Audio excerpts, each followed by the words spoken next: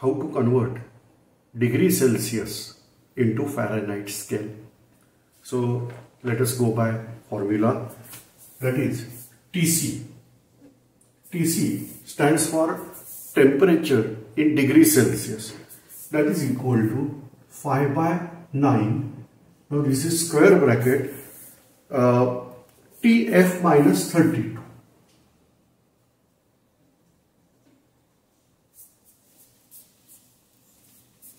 So by using this formula, one can convert degree Celsius into Fahrenheit.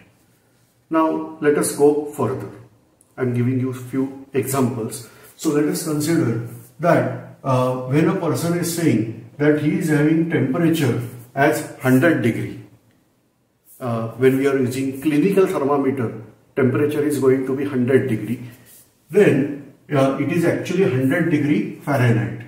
So I have to convert Fahrenheit into degree Celsius.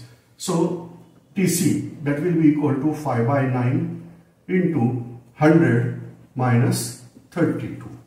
So it's very clear that it is 5 by 9 into this is 68.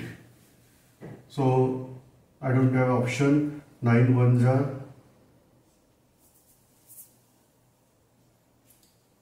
7 point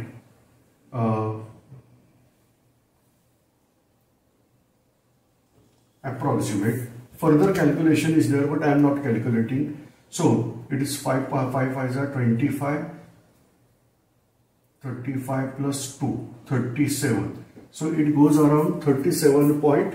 But this answer is in terms of degree Celsius. So by this way, you can substitute the value either TC or TF and you will get answer.